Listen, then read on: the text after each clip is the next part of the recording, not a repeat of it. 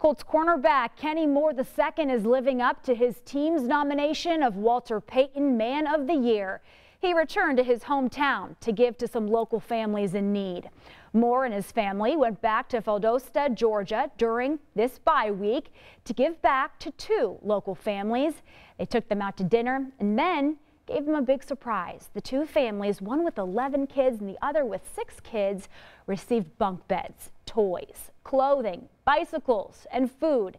You're going to hear from Moore about the fun-filled day and on giving back tonight at 11 o'clock.